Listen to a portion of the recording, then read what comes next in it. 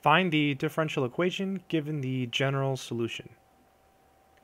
In this case, we have distinct real roots. We have a root of 1 and a root of 8. So we have two roots, say m equals 1 and m equals 8.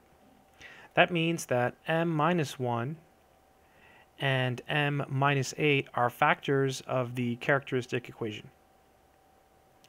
Now we can FOIL, so m times m is m squared, o, so negative 8m, and then I for inside, negative m, and then the last is 8.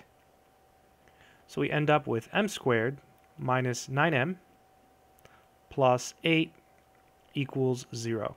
So this is the characteristic equation, and so now we can write the corresponding differential equation. We have an m squared, so it's y double prime, minus 9, and then here we have y prime, because it's m to the first power, and then here we have 8y. And this is equal to 0. And that's it.